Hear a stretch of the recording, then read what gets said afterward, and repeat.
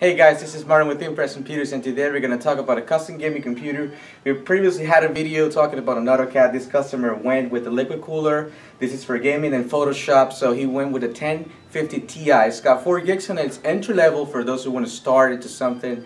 This is a $1,600 build. It's got a solid state drive in it and a 2 terabyte to storage all the games, all the pictures, and all the stuff that he's going to do. So it's going to run pretty cool. He's got the LED around the case. We make sure we do cable management like we previously talked on the other videos. So if you have any questions about a custom gaming build or how to pretty much do it, you can give us a call at 281-647-9977. Thank you.